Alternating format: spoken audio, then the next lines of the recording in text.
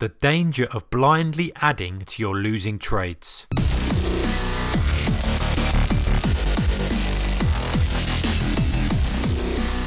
Very good evening to you traders, this is Mark, welcome to your daily trading video. I want to talk about risk management and very specifically about one focused area of risk management. It's very broad, but this is very focused. Never add to your losing trades blindly. You know, I know traders who do this, the trade goes against them, they add a bit, they add a bit, they add a bit. And you know what? The yen is a perfect example of why not to. Let's look at this. Okay, let's say, for example, you were going short here. We talked about this a couple of videos ago. I said, you know, technically, this is the perfect technical trade to buy this breakout, but I'm not interested in it. We were here at the time.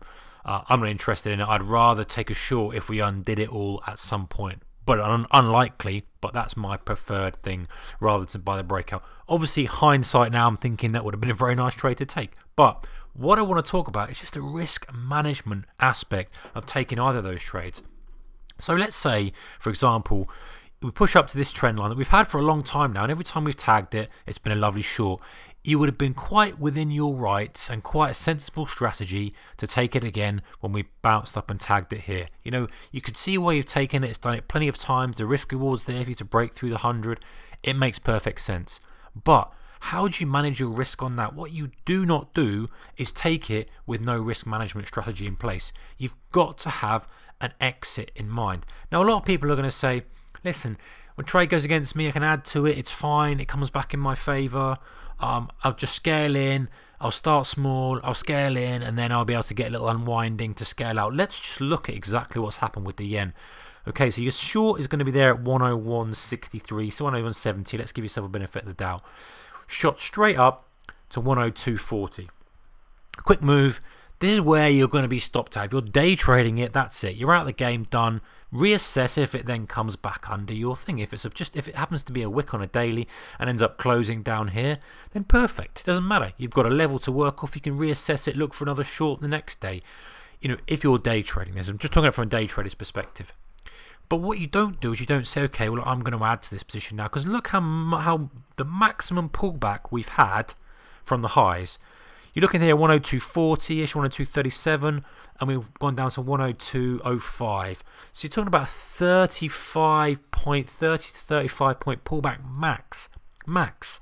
So even if you've got the very, very top of that, the likelihood is you're not going to be able to undo the damage. Well, a lot of people will be trading short here, then adding to that, thinking I'll get out break even. That's not enough. So what happens is it drifts higher and higher and higher. They're adding to the short, maybe add at the 102.50 level. There's no pullback here. If you look again, it goes to 103. The pullback is nothing. It's like 30 points. It's just absolutely nothing. And then again, pushing up.